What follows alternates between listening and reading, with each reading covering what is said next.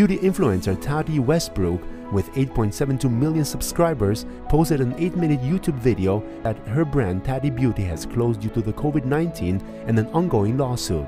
Pantone, the global color authority, has released its 2022 iconic color 17-3938 Very Peri, a new Pantone color inspired in part by the shades used in popular high-contrast games.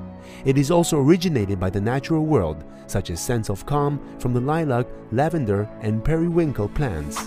Beauty brand Incubator The Center has received $50 million in investment from Prelude Growth Partners. The center has launched skincare brand Naturium and acquired Make Beauty. Its fragrance brand Phlur will be relaunched in 2022. American daily chemical manufacturer Church Dwight acquired mouthwash brand TheraBreath for $580 million. Its net sales reached approximately $86 million for the past 12 months as of September 30, 2021.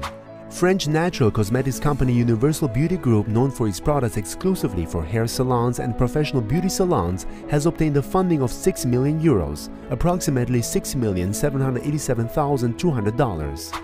Upmesh, a Singapore-based live e-commerce provider, has completed a $7.5 million pre-A round of funding. The company has provided service for hundreds of live streamers in Singapore, Malaysia, and the Philippines, and its merchant base is growing at about 30% per month.